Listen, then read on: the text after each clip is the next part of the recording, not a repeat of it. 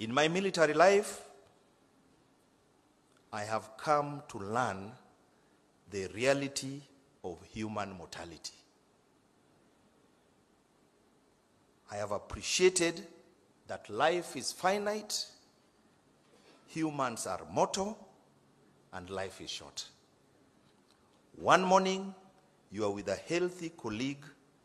The next minute, he's ashes and gone forever. Now you see him, now you don't. Seeing colleagues die in war, in accidents, or in sicknesses, the reality of human mortality lives with us each day. The remembrance parades, the funeral rites, imprints in us the eventual end of life and service, whether as a serving person or as a veteran.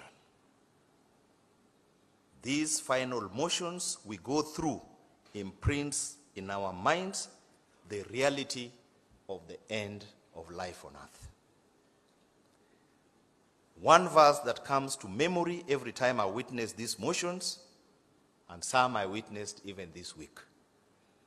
John 11:25, where Jesus said to her, I am the resurrection and the life. He that believes in me, though he dies, yet shall he live.